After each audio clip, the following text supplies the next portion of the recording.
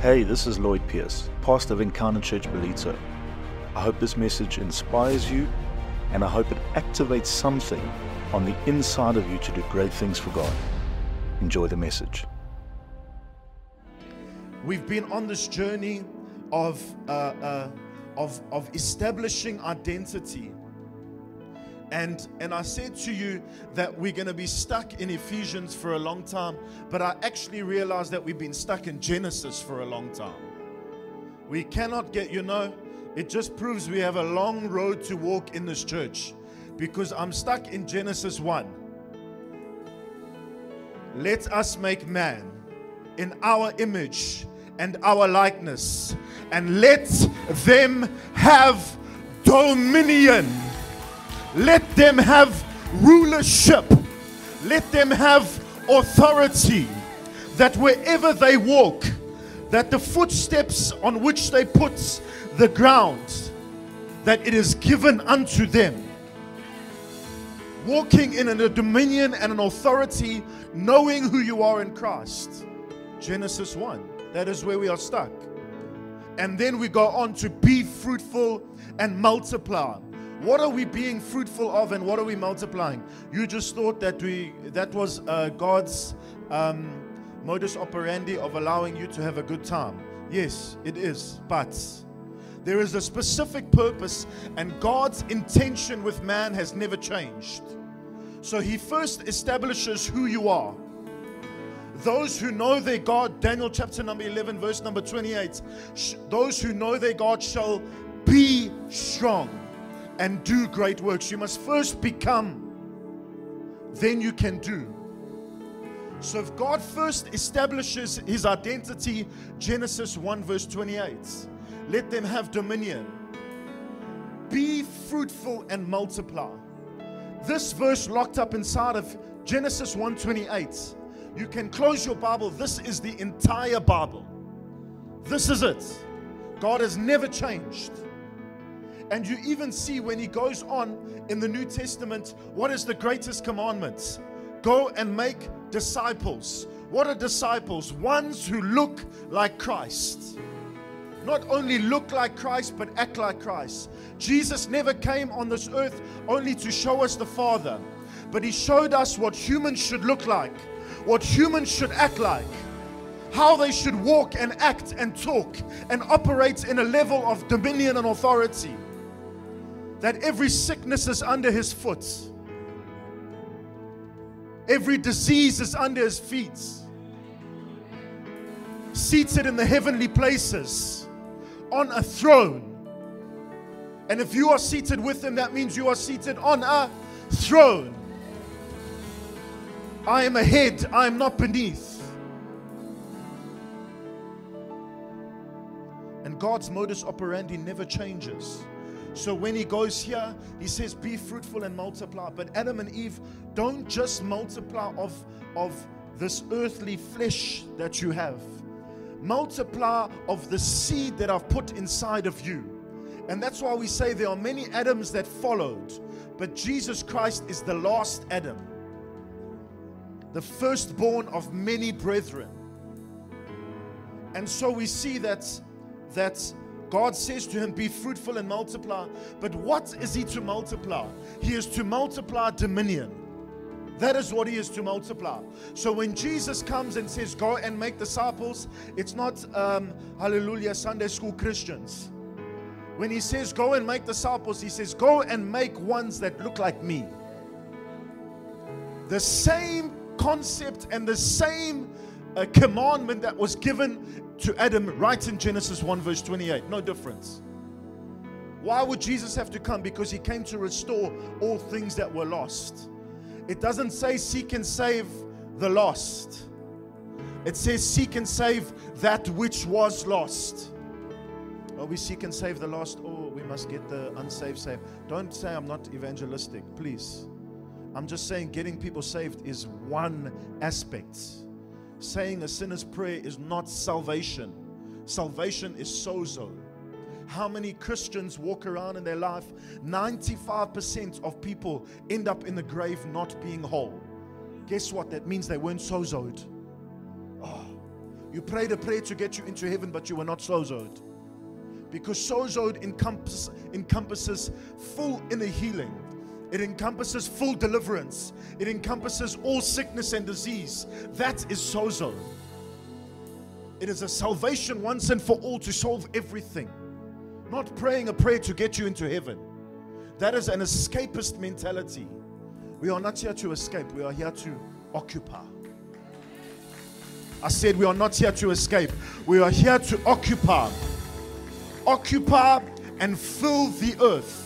As Jesus says, do business till I come. Occupy till I come. You want a commandment. Go and occupy wherever you are. Occupy in the workplace. Occupy in your neighborhood. Occupy in your apartments. Occupy in the building blocks in which you operate. Occupy. Amen. And you'll see this morning, I want to take you firstly on how, that's why we say there are many Adams. Not only is there the first Adam, but there are many Adams. Why? Because if you even see, and I'm not even including him into this message, but even if you look at Moses, there was a group of people called the Israelites. Oh, I'm going to mess up where even the Israelites come from, the Jewish people. Because you got this whole Palestine-Israel argument. Who's the father of our faith? Abraham. Do you know where Abraham's from? Do you know where Abraham's from? From Ur of the Chaldeans. Do you want to know what Ur is? Oh, damn, this is going to mess you up. Ur is Iraq. Oh, damn. Now we got a big problem. Because the Jews came from the ones that they hate. Now you got a big problem. Ur is modern day Iraq, where he lived. He left there when he was 75 years old. He raised his family, his life there. God says, yeah, I'll choose that one. What does the enemy do? He always distorts. And so the race that comes out, not the begotten son, the illegitimate son, comes from that region. And so you even see with Moses how God takes Moses, and then the Jewish people are murmuring, and God has had enough, and he says, move these people aside, because Moses, I know that in you, let me make of you a new nation, a great nation. Why does God do that? Because he knows that Moses has not been corrupted. Moses has this inside of him. He still has dominion. He still has authority. He still has the audacity to go up to Pharaoh, who has a nation of 3 million people under bondage, point his finger in his face and say, let my people go. In the face of adversity. So that's why God says to him, another Adam. He says, let's just move these people aside. We don't want to play with them anymore. They don't know who they are in Christ. They don't know who they are in me. They don't know that I've given them dominion and authority. But you, Moses, you do. So let's rather multiply you. You never thought of that. And you'll see there are many other Adams. And today we're going to be spending time. And I'm glad I have a little bit more time because it's really good and I want it to drop. But I'm going to give you scenes. Firstly, how this is God's still God's intention. I'm going to drive this home with you. Even with Abraham, Isaac, and Jacob, the patriarchs, how God continues to, the same wording, be fruitful and multiply. He first does it to Abraham. Then he goes to Isaac, be fruitful and multiply. Then he goes to Jacob, be fruitful and multiply. Meaning God's agenda has never changed. He says to Abraham, I will make of you a great nation. So firstly, I'm going to teach you this morning how he does it. And secondly, who he uses. So let's go with me quickly to, this is before Abraham is Abraham. He's Abram, Genesis 17:2. Quickly going to give you scriptures. And I will make, so everything is New King James this morning, except if I ask Jordash. And I will make my covenant between me and you. And I will Okay, are you with me this morning, church? I need you with me. And I will. Okay, so 2 words we're looking for: fruitful and multiply. Go to verse 6. I will make you exceedingly. Hallelujah. There's Abraham. Now let's look at Isaac. Genesis 26, verse number 3. Dwell in this land, and I will be with you and bless you. That is fruitfulness. For to you and your descendants I will give these lands. Again, fruitfulness. And I will perform the oath which I swore to Abraham your father. Next verse. I will make your descendants multiply as the stars of the heaven. I will give your descendants all these lands, and in your seed shall all the nations of the earth shall be blessed. Let's look at Jacob. Genesis 28, verse number 3. May God Almighty bless you and make you fruitful. And can you see it now? God's agenda never changes. God's intention for you is to be fruitful and to multiply. Not only yourself, but every single thing that you do. May your bank account this morning be fruitful and multiply. May your business this morning be fruitful and multiply. May your household this morning be fruitful and multiply. May your garages this morning be fruitful and multiply.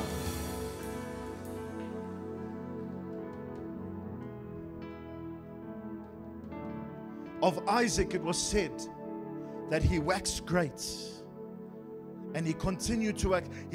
It speaks of an ever expanding, the Mimshak anointing, where today the size of your sphere, the size of your ability, the size of your capacity, today is the smallest it will ever be. Lift up your hands and say, my bank account today is the lowest it will ever be. Receive it this morning. And if you don't like that, you can stay in poverty. Hallelujah. So Abraham sets things up when he's actually Abraham still, for a future generation. And you're going to see, you know, we've got this picture of Jacob, because we learn, and we're going to get into, I think it's 28. Yeah, we're going to get into this whole of 28 just now. And he does the whole stolen blessing, and I've taught you this. But we almost have this picture of Yewena, Kizokshire. Your behavior in the front, eh? I'm just exercising my dominion and authority. I'm showing you, some of you parents, how to do it, because you don't know. And so they're staying, and so what Abraham sets up is Abraham setting something up for a future generation to have an encounter with God. And I'm going to show you that even to the exact place that where he sets up an altar, later on Jacob comes and he has an encounter at that same place, the same physical location. What you don't realize is here, right here, on this ground, almost in the center of Belito, we are building an altar. We are building an altar so that your children's children can worship the Lord in that day. That they can come here, and when they enter in, you know, we've had people come into this building before. Now I'm going to get into a few things, but we're talking about open heavens. And firstly, I'm going to say to you, yes, there is another dimension which I'm going to get to in the end, a revelation that's going to drop. But first and foremost, an open heaven isn't a location. First and foremost, many people have, and yes, we can open our spirits. That's one dimension, and I'm going to get into that just now. But there is a state that you can build an altar on a place. You can walk into, if I give you the keys to my house now, there's nobody there, so it's not reliant on a person. You will walk in and you will feel the presence of God in my house. People have walked into this building when we had just set up, no music playing. They walk in and they sit in the back there where Salvin is sitting, and they weep. sitting under the power of God, the presence of God, saying, God is in this place. I don't know what, I just feel the presence of God. Why? Because we've already in this small space of time, there is an altar established. And guess what? That altar is only going to get bigger and bigger and bigger. So that even surrounding areas, the Bible says that all the nations shall come to your light. It means that there's like a beam of light beaming up in the sky. How many of you know you can take your phone torch and beam it, and the people at Lifestyle ain't gonna see that? But then there's a light that if you're allowed to shine in a dark place, that a whole city can see where that light comes from. And so Abraham is setting things up. He's setting things up for a future generation to worship him and to have an encounter, even when they did not even plan it. So before Jacob sets up an altar at a place called Bethel, we know this, and I'm going to get into it just now. But he says, surely the Lord is in this place, and I knew it not. And he changed, and it doesn't say he changed the name. It says, and he called that place Bethel, which was formerly Luz. And you thought that Jacob had such an encounter with God that now he changed the name of the place. No, you never read your Bible. And I'm going to show you. So I told you Abraham was born in Ur, modern day Iraq. This is why the whole Gentile world needed to be saved, because, oh, now this is going to be another problem now. So if Abraham was a Gentile, then who are the inheritors of the promise? Can I just tell you something? The world has Christianity has a false Israel/Jewish obsession. We have become Israel, his chosen people.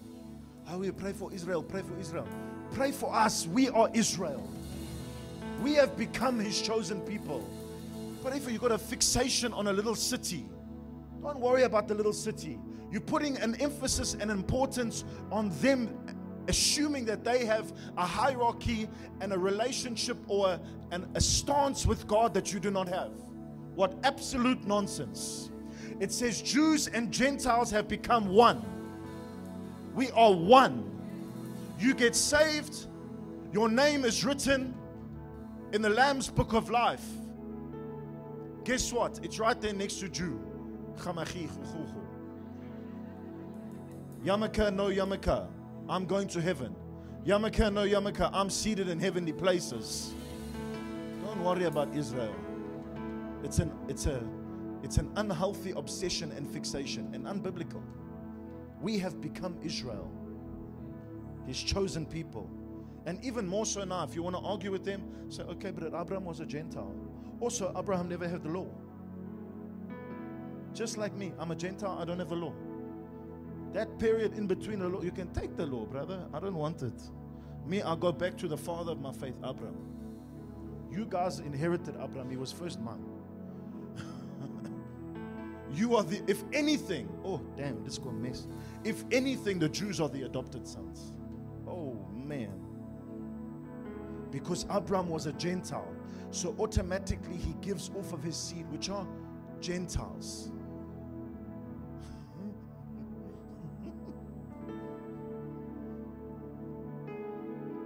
So are the Jews the seed of Abraham, or you and me? Hey, come on now. So let's start. Genesis chapter number 12, verse number 4. I'm going to take you on a little journey. It's very good. It's very, very good. So Abraham departed as the Lord had spoken to him, and Lot went with him. And Abraham was 75 years old. So he departed from Iraq. Okay? Was 75 years old when he departed from, remember, Haran. Just put up that image for me, and I'm not going to use it again. I just want to give you some context because the picture helps you a bit. So this picture here, you look on the bottom right, you have Chaldea, which is Ur, okay? There's Babylon. So that's where, don't worry about all the other, I'm explaining to you how this works, okay? Ur is there, that's where he lived, Mesopotamia, okay? Modern day Iraq. Now this whole region here is where they fight, okay? Everywhere. Mine, this is mine. What's yours? Mine. Okay, whatever. It's God's. Let's just say it like that. So he starts there. In this scripture where we're talking about is he's moving up. He's moving up to Haran. And then later on, so you can see it says the journeys of Abraham in red. So he starts off moving up along the Euphrates River up to Mesopotamia to a place called Haran. Then he moves down, okay? And you'll see there, it says Bethel down there. Can you see it? Bethel, Beersheba, just above Edom. Okay, so have this picture in your mind that we have Haran at the top. We have Mesopotamia on the left where he moves up, and then Bethel on the right. That's all that you need to know, okay? You can go back.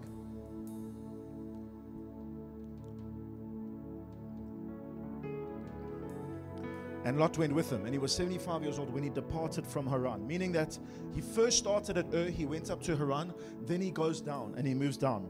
Go to verse number 7 for me. Then the Lord appeared to Abram and said, to your descendants I will give this land. And there he built an altar to the Lord who had appeared to him. Next verse. And he moved from there to the mountain east of Bethel. And he pitched his tents with Bethel on the west and Ai on the east. This is like, it's still in Bethel. It's almost like saying Belito on the east and Salt Rock on the west. Okay? If you look at other maps, Bethel and Ai are the same place. There he built an altar to the Lord and called on the name of the Lord. So we have a situation now where he moves from Haran, and the Lord says to him, move down. He moves down to a place of Bethel, and he establishes an altar. He has an encounter with God. If you want to see, why are we called encounter? Because the birthplace of everything that we stand for. Yes, it happened with Adam in the garden. But here when it comes to not those were Adam and Eve were humans, but also somewhat celestial beings, because they operated and they had a crown of glory and honor. I've taught this to you. They were literally clothed with a cloak of glory. Whereas these are your first humans. The first time that God establishes his covenant is here with Abram. And he has what? He has an encounter with God. So what is the modus operandi? What does God do? How does God establish his covenant with the people? He has an encounter with them. Oh, I don't know if you're receiving it this morning. If you want God to establish his covenant with you, if you want situations in your life to be fruitful and multiply, if you want to stop having marital problems, guess what you need? You need an encounter with the living God. Very simple.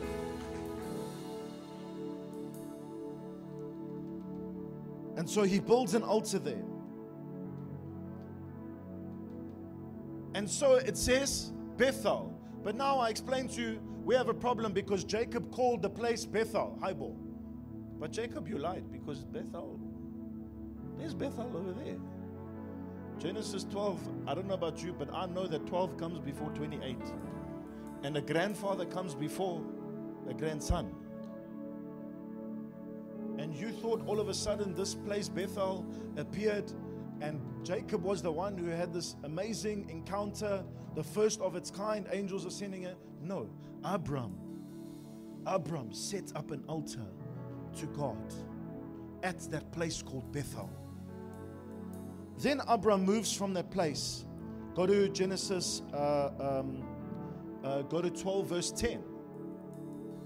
And it says, there was a famine in the land, and Abram went down to Egypt to dwell there, for the famine was severe in the land. Now, how many of you know, if you just go and look at a map, we know Egypt is desert, right? Egypt in the scriptures always symbolizes wilderness. So circumstances get hard. Abram moves from a place of an encounter, moves from Bethel, which is called the house of God, to a place which is desolate and without God. Then God says, Genesis 13 verse 1. 13:1. Then Abram went up from Egypt, he and his wife and all that he had, and Lot him to the south. Continue. Lloyd was very rich, Abraham was very rich in livestock, in silver, and in gold. You see how I read the scripture? You can read it another way. Me, I read like that. And he went on his journey from the south as far as Bethel, to the place where his tent had been at the beginning, between Bethel and Ai.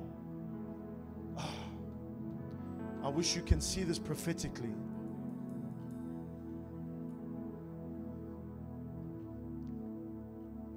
What happened is he was in a place of wilderness, a place of dryness. I hope you're listening prophetically. A place where nothing was happening. God says to him, what did he end up doing?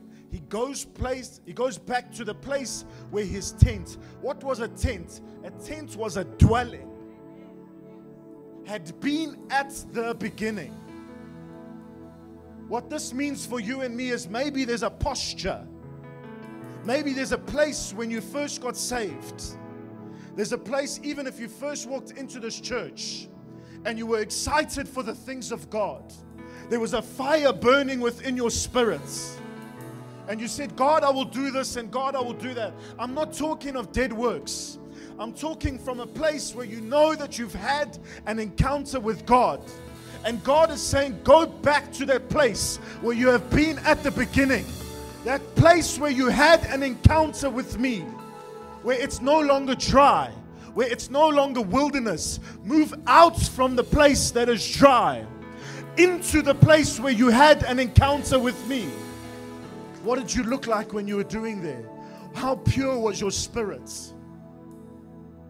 And I'm not talking about dead works, because there's a difference. Do we still pray? Yes. Do we still pray? Of course we still pray. Do we fast? Yes. Why do we do it now? Because I've had a love encounter with God. There's a difference. I can talk about, we were joking last night about cleaning the dishes, you know. And I said, yeah, maybe if you cook meals for me, then maybe I'll clean the dishes. But then I backtracked. I said, no, I won't. I won't clean the dishes. Firstly, I have someone employed for that. But secondly, I also have a nice dishwasher for that.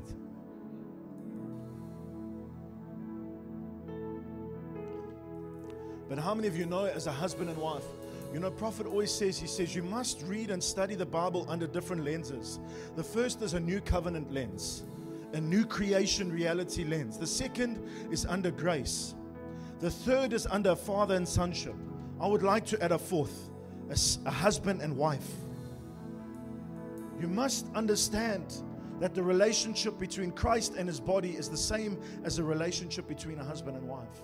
So what does my relationship look like with Christ? Same as that. So don't call something that is done out of love and wanting to please someone out of a good motive, don't call that dead works. Oh, now Christians get lazy and they do nothing.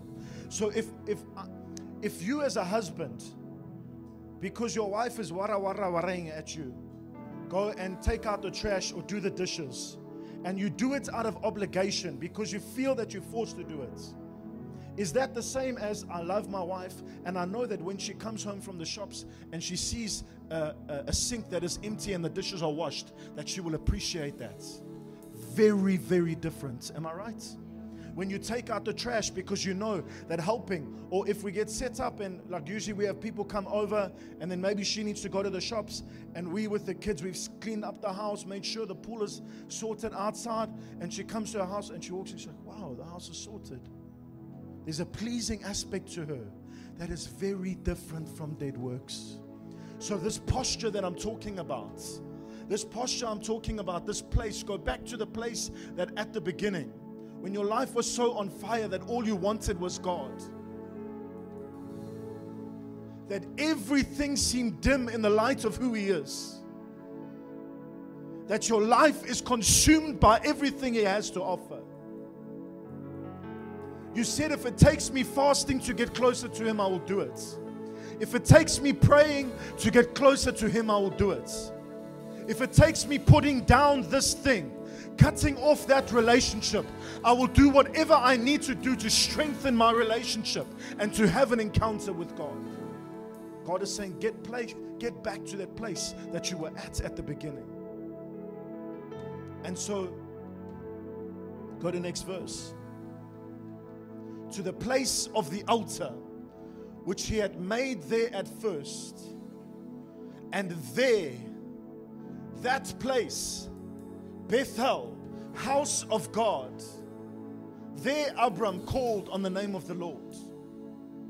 I have a place where my altar is built, not only in this church, in my house. I have a place. I can go there, and at any time I can call upon the name of the Lord, because the altar is there. An establishment of an open heaven is there in my room. It's there on this pulpit. In this frontier, there is an altar built, an open heaven, a portal to heaven itself.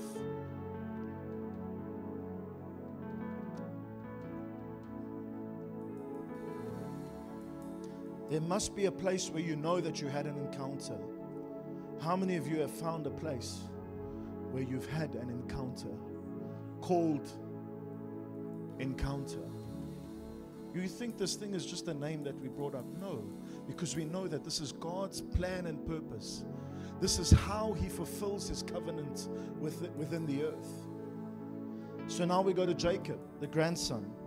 So Jacob is the grandson of Abraham. This guy, you know, we say, we assume that Jacob was saved and serving the Lord just by virtue of all the stories we read, by virtue of the fact that God uses it later on down the line. Only after he's had a covenant with him does he begin to say the God of Abraham, Isaac, and Jacob.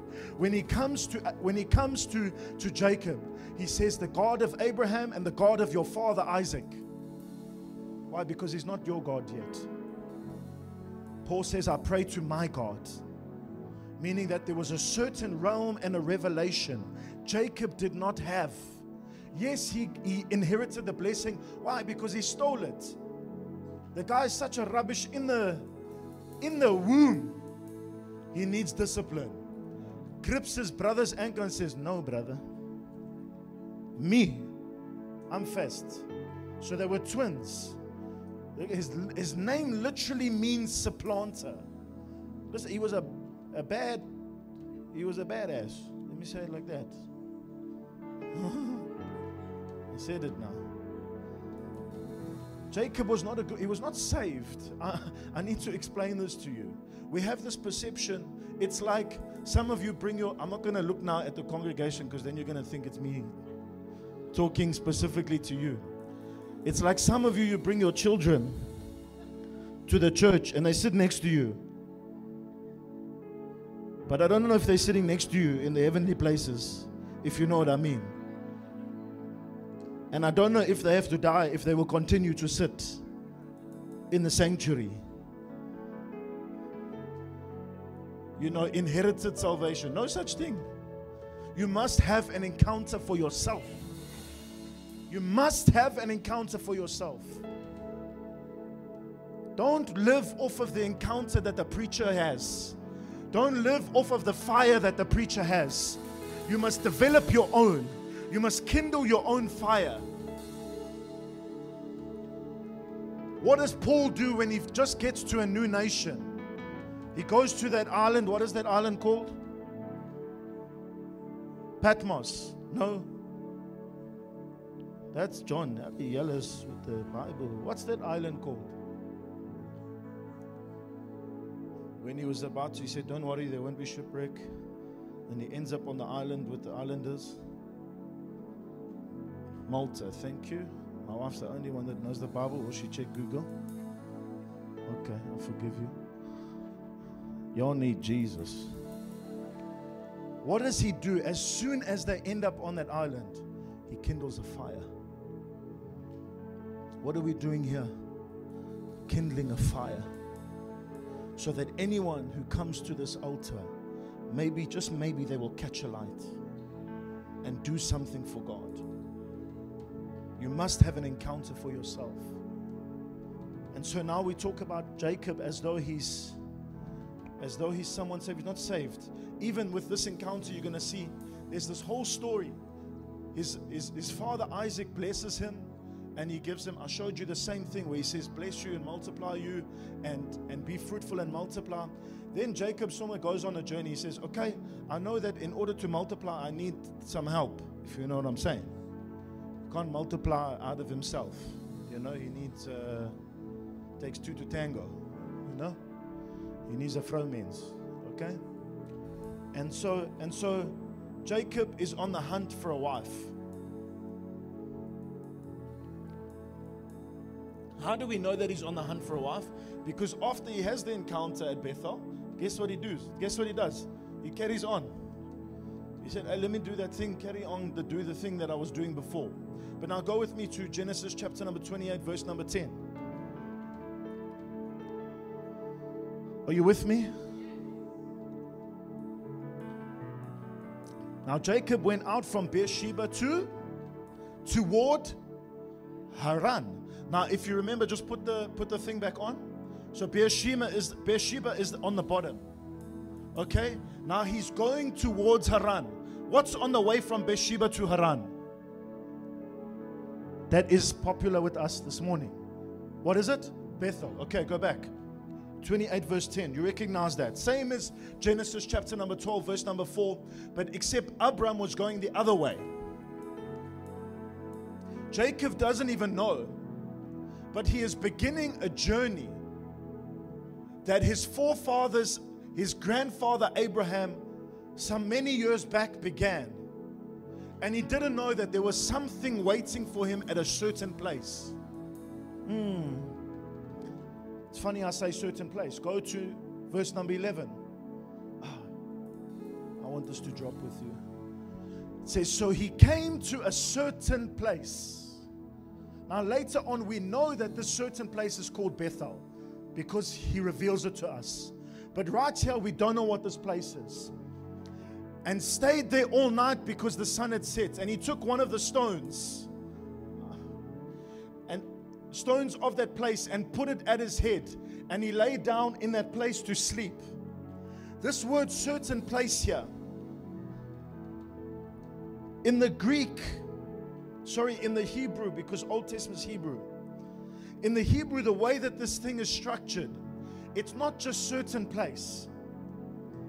Certain place, the word a certain place means a place where God dwells. It means a temple, a sanctuary, a holy place.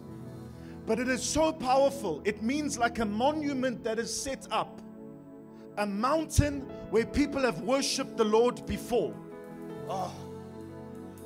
What this means is that, so he came, even so he came. It doesn't mean, he came, it's a certain place, I feel like staying here. It means that, imagine, and we've seen this with the prophets in the prophetic retreats, standing on a pulpit, and he walks, and the man gets hit and gets flung 5 meters backwards on the floor, lying out underneath the power of God for hours. This is the picture that happens to Jacob. He ends up his journey from Haran. He's going up towards Haran, and he enters this certain place. And the way that the structure works is like he's busy walking, and he bumps into God. I don't know if you're catching it this morning. May you, on your journey to wherever you are going, bump into God.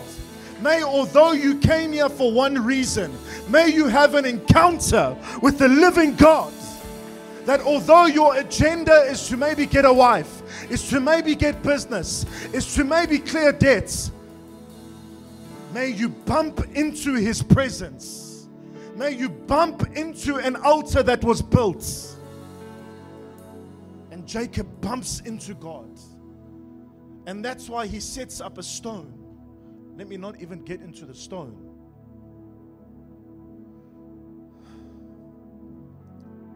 That will happen at the end. And he put his head and he lay down in that place to sleep. Then he dreamed, and behold, a ladder was set up on the earth, and its top reached to heaven.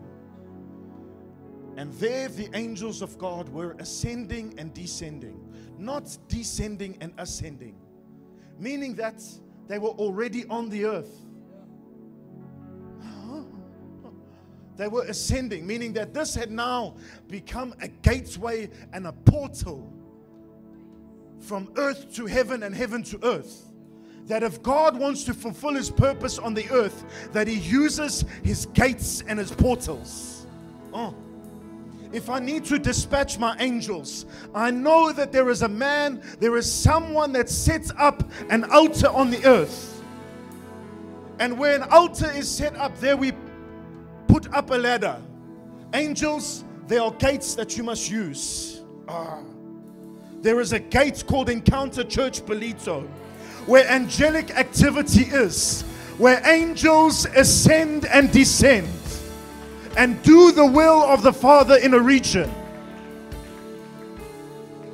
And there the angels were ascending and descending. Next verse. And behold, the Lord stood above it, said, I am the Lord God of Abraham your father, and the God of Isaac. The land on which you lie I will give to you and your descendants. Now Jacob was beginning to have his own encounter. First, God introduces Himself as Abraham your father and God of Isaac. Next verse. Also your descendants shall be as the dust of the earth. You shall spread abroad to the west and the east, north and south. And in you and your seed shall all the families of the earth be blessed. Now it changes. And God starts speaking not in the tone of Abraham and Isaac, but He speaks in the tone of you. Behold, Jacob, I am with, and I will keep wherever, and I will bring, for I will not leave until I have done what I have spoken to. God is now establishing His covenants with Jacob himself. No longer is He the God of Abraham and Isaac. May you this morning, may He not only be the God of Prophet Leon and the God of Pastor Lloyd or the God of your e-group leader. May He be the God of you this morning. Put your name in there. He is with you. He will keep you wherever you go. God is now having an encounter with Jacob. Jacob is having an encounter with God. Next verse. Then Jacob awoke from his sleep and said, surely the Lord is in this place, and I did not know it. This here even confirms that the altar was set up long before he got there. It was only now that he began to recognize it. Meaning the altar of the Lord, surely God was, it's the house of God. God lives there and dwells there. God chooses to live and dwell, not in a temple made of human hands, but now He lives inside of us. There's places that God dwells, God lives in. Next verse.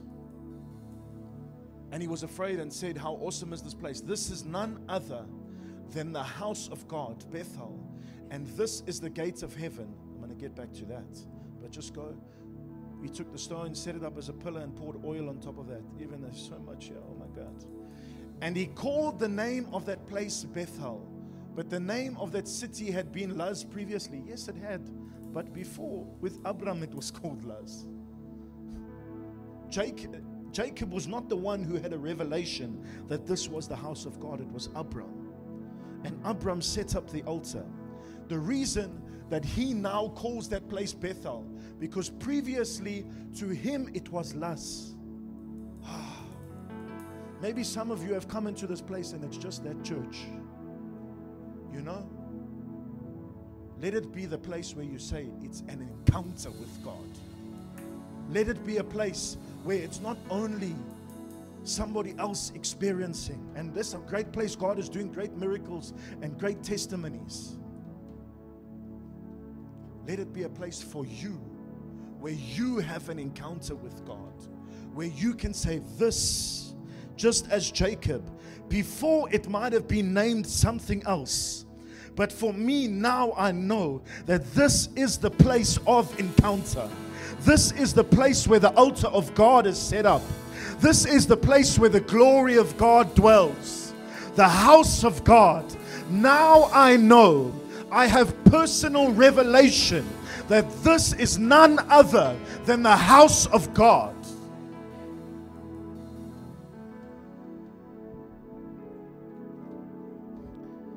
And so he says, go back to verse number 17. I don't even know, I'm jumping so much here. Are you receiving?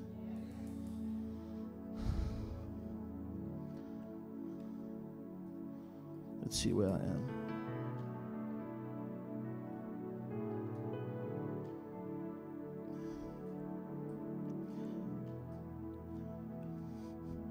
Go with me back to verse number 3. How does he give this? I want to give you some.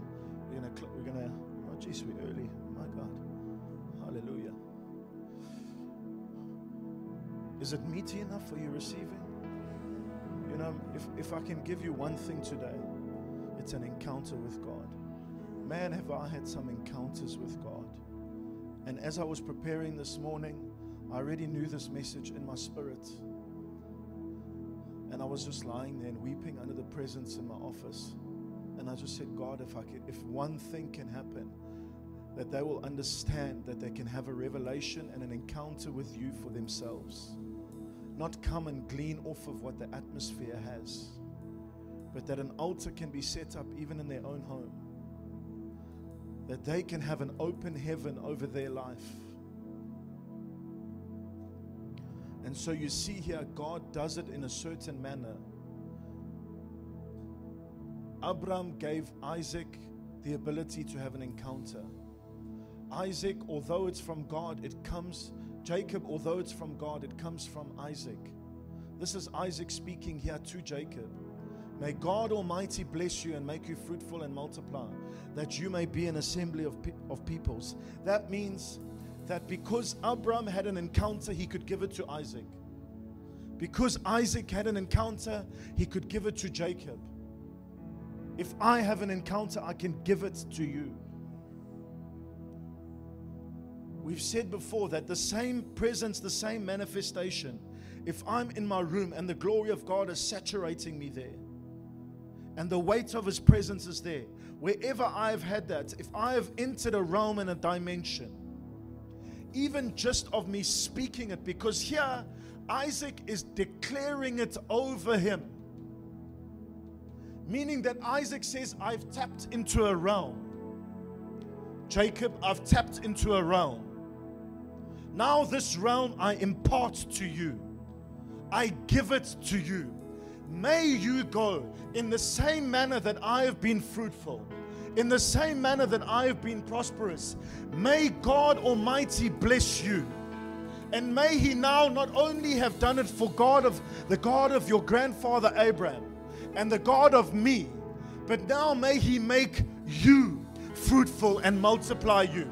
This is before Jacob goes and sets his journey to Haran, meaning that although firstly Abraham had set up an altar, it was waiting there for him. But then he had someone called his father Isaac, who put his hand on his head, who blessed him and said, go forth.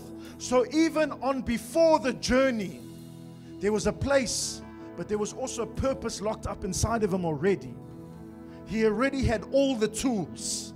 It's like he already had the wood on his back.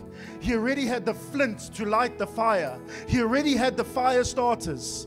At the moment that the place where he pitched up at Bethel, all these things came together in a culmination. The altar was set up. His father had blessed him. And there he bumped into God and had an encounter. So firstly, not only are we busy setting up altars here for future generations, but when we impart and when we bless, it equips them to be able to walk in the same thing. I can even tell you, some of the encounters I've had is purely because of my father's Prophet Leon. 100%. Realms and dimensions that I have walked in. Realms and dimensions and encounters that I've entered into. Some of them are purely because of him. Of dimensions that he has walked in. Amen. May it be the same for you this morning. That's why there's such powerful, that's why there was even impartation in a testimony.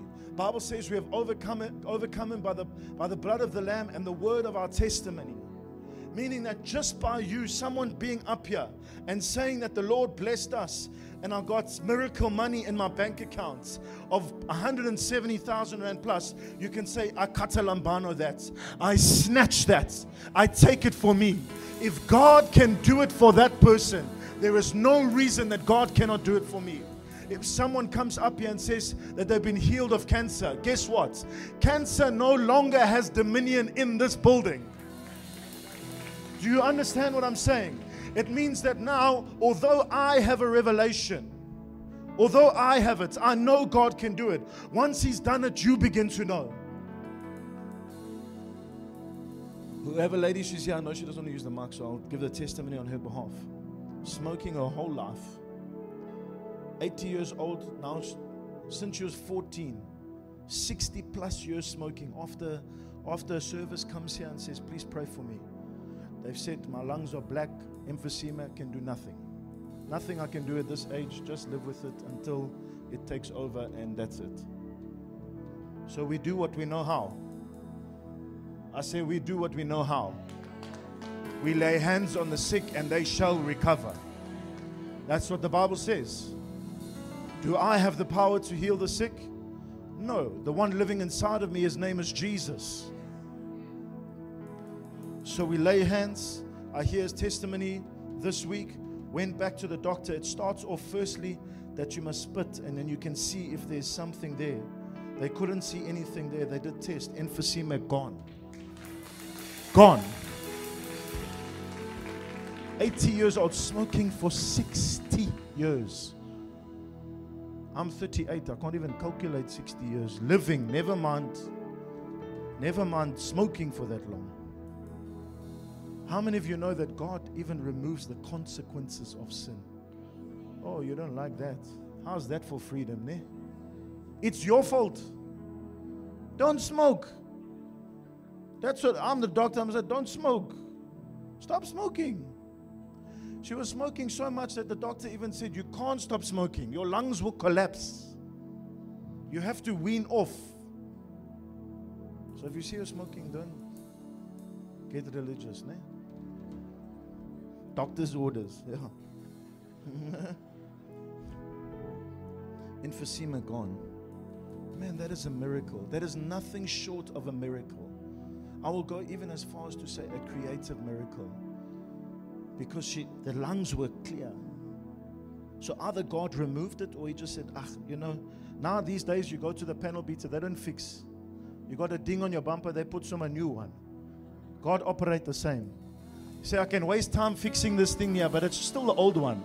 But guess what? I made you a new creation. I might as well give you some new lungs.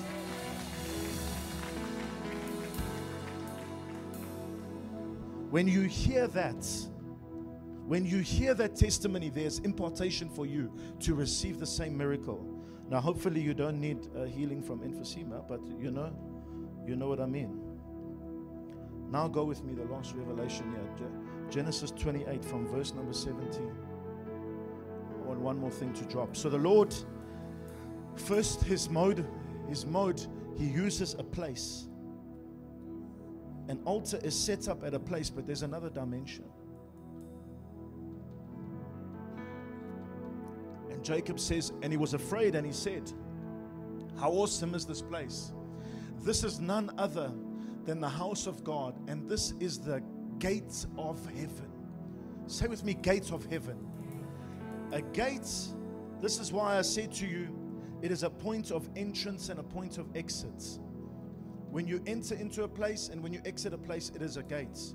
So he had a revelation that at this point, God had set up a gate at a place called Bethel, where if the angels need to enter earth and exit earth, they use a place called Bethel. They use a place called Encounter. A place called Bethel.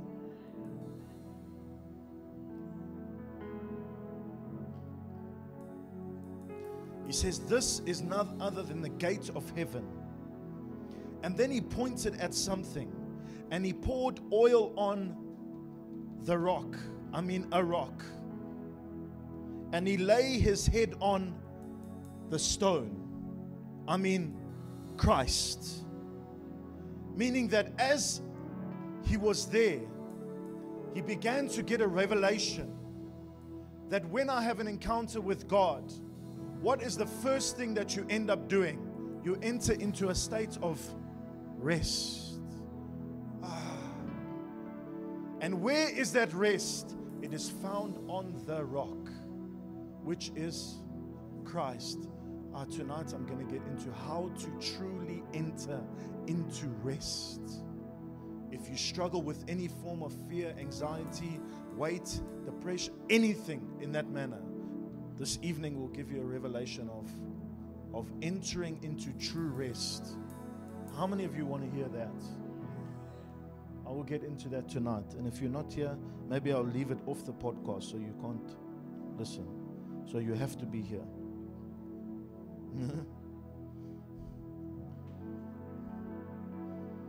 Now go with me to 1 Peter 2 verse 5.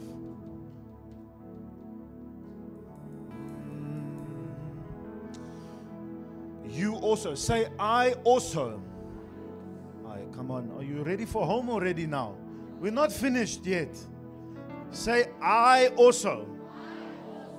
As living stones. Carry on reading.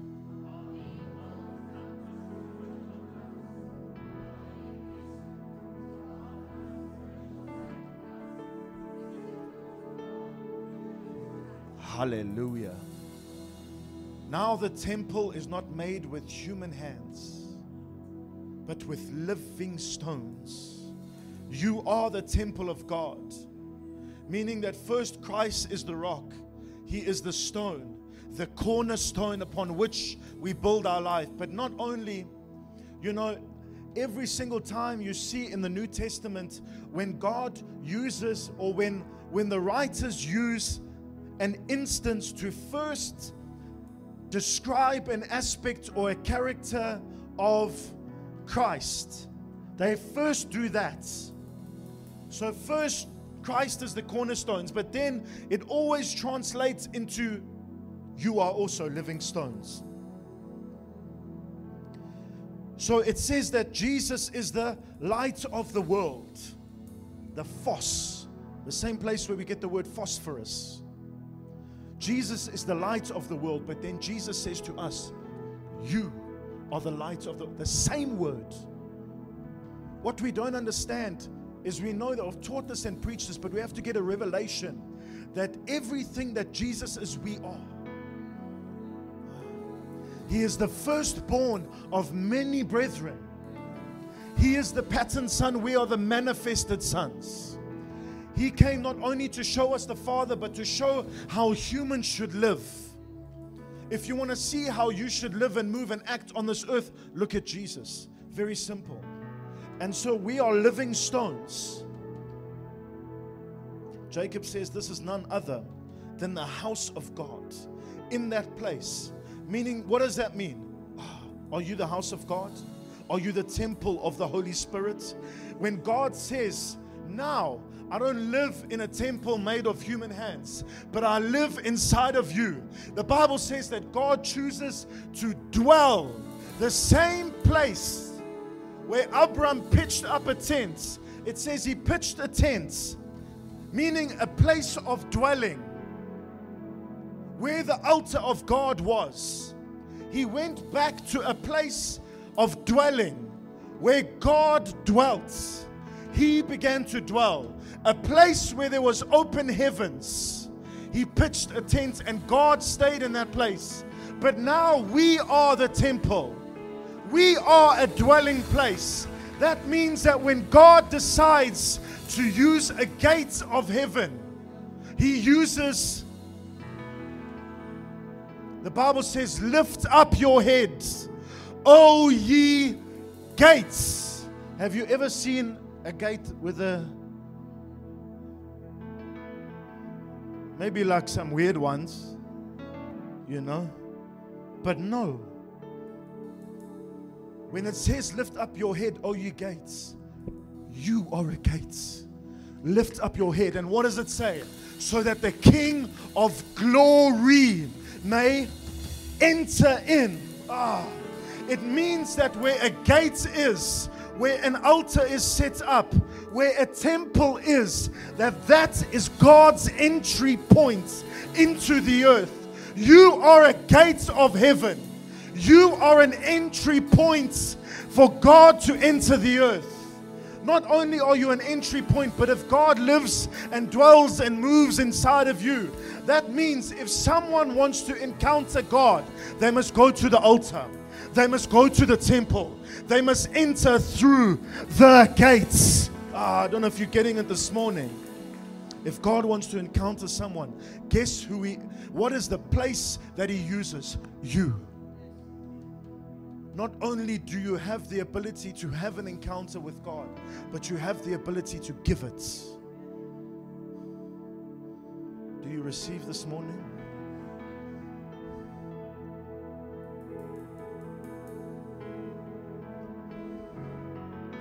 God has made His dwelling place inside of us.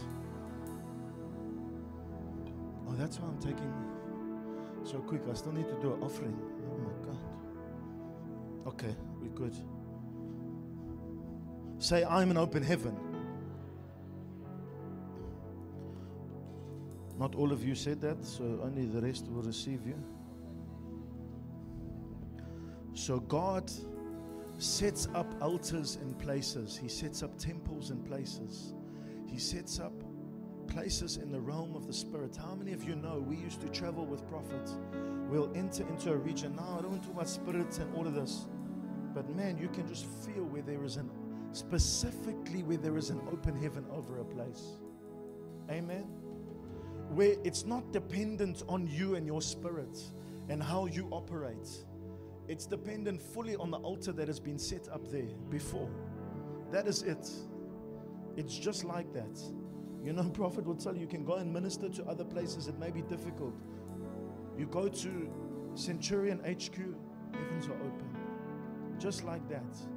May it be said of this place. I said, may it be said of this place, Encounter Believer, that when someone comes in and they need an encounter with God, that just like Jacob, although they did not know, that they bump into him and walk out and say, surely the Lord is in this place, and I did not know it. Amen.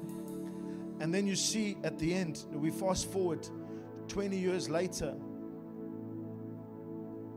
not once in the blessing. Go to 28 verse 20 for me, Genesis. And we're getting ready to take up an offering now. Not once do we see in the blessing that God gives to Abraham and Isaac, not once do we see any sort of commandment where they want to give. But here we see Genesis 28 verse 20. It says, then Jacob made a vow saying, if this is all after the whole encounter, Jacob made a vow saying, if God will be with me and keep me in this way that I am going, and give me bread to eat and clothing to put on, so that I come back to my father's house in peace, then the Lord shall be my God. And this, hallelujah, which I have set as a pillar, shall be God's house. And all that you give of me, surely I will give a tenth to you. The natural reciprocation after having an encounter with God is to give. The natural reciprocation. That's why prophet will always say, when you sit under a revelation, when you sit under a place where you've received something in a service, never ever walk out without putting something down on the altar to give to God. Never do that. It is like a ceiling. Just like I said to you earlier, there's a difference between me doing chores around the house out of works because I feel I have to, or because I do it because I love my wife and I want her to be happy. This is the same. There's no dead works. There's no law here. The law does not exist. Some couple hundred years before, when Jacob does this, it's because he's had an encounter with God. It's because God has given him some word, some prophecy. He knows now that this place, he can never be the same again. He had an encounter. And he gives a vow. He says, surely I will give a tenth to you. Now I want to show you something. Fast forward 20 years later. He's busy. He ends up going now on his way to Haran. Then he ends up with Laban, works for Laban, does the whole Rachel and Leah thing. Things start looking up. Then eventually he does some prophetic tricks. And he says, okay, Laban, any livestock that has spots on, which is like technically the bad ones, I will keep. The rest is yours. Then he puts I'm not even going to get into prophetic sight. Then he puts a pillar up with spots. And every single time the livestock look at it, they reproduce what they see. Hi. Do you perceive an encounter? Then you have the ability to reproduce it. And so he goes from there. Then Laban's upset with him because he ends up getting much more livestock. God is blessing him. Then he says to his wife, listen, we need to get on out of here because we got problems with my father-in-law. And he ends up here. Where does he end up? Genesis chapter number 31, verse number 13. What does God say to him? 31. I am the God of...